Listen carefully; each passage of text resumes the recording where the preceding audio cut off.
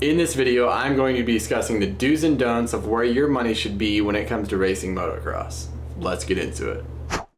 Welcome back. If you're new here, I'm Blake. I race motocross at an amateur level and I've been riding for about 8 years now, so I've accumulated quite a bit of knowledge in just those 8 years. I'm not a professional by any means, but I do have a little bit of knowledge that I could share with you guys.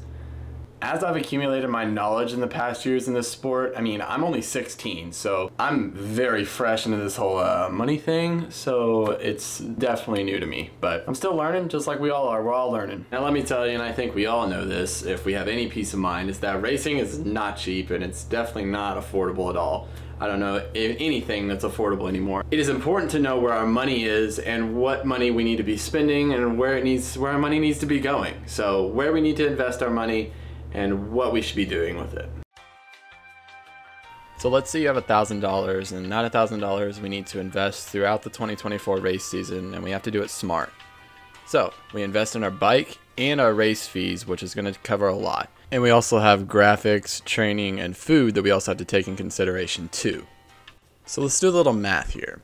So we're going to take $1,000, which is what we got in the beginning, and we're going to subtract, say, $300 from that, which is going to cover our bike maintenance and extra stuff that we might need for the bike. This is just for an example. It's not really realistic, but subtract $300 from that, and we're going to subtract $300 for gear and other miscellaneous stuff that we might need. Now, we add all that together, and that is going to give us around $600, just give or take. And that $600 is already how much we spent out of our $1,000 allotted amount. So this just goes to show that it adds up very fast. I'll make a whole other vid on gear another time because that is a long topic. These things are a money pit if you don't already know. 10th subject, need versus want. Now I think if you've been around for any amount of time and lived on this earth for any amount of time, we all know need versus want. And when we have our need and then we have our want, we have a big dilemma to face here. We need oil, gas, and parts for our bike and a bunch of other things in order to make it run and work properly on the track.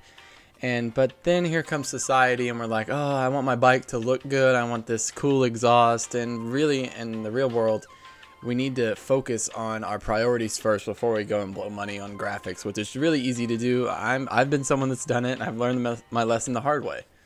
So let's say I wanted to get graphics over here and a new exhaust over here. Now, first of all, I'd love to make my bike look sweet, put my own plastics on it, spend $400 in new plastics, new graphics, a full factory kit. I'd love to do that.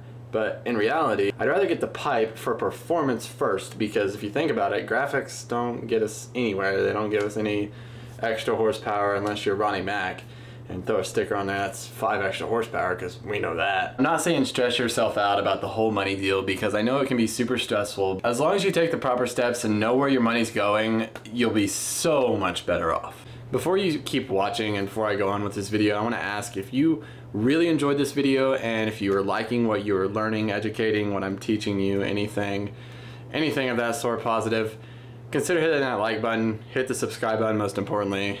It'll help the algorithm and it'll recommend me more.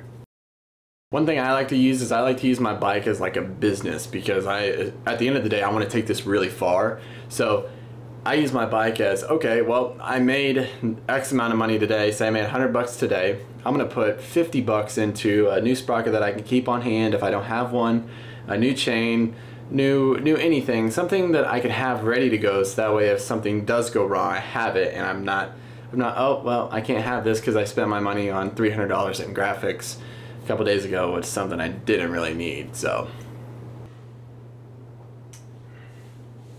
Whoa. Oh. Uh-oh. That spilled. If you liked watching this video and if you liked what you learned, if you learned something, drop a comment below. And if you made it this far, drop a comment, invest in the comments. So that way I know that you made it this far to the end of the video, and it would mean a lot to me. So hit that like button, hit the subscribe button, share the channel with your family and friends. We're so close to getting monetized, everybody. Thank you guys for watching. Remember, stay humble and keep grinding.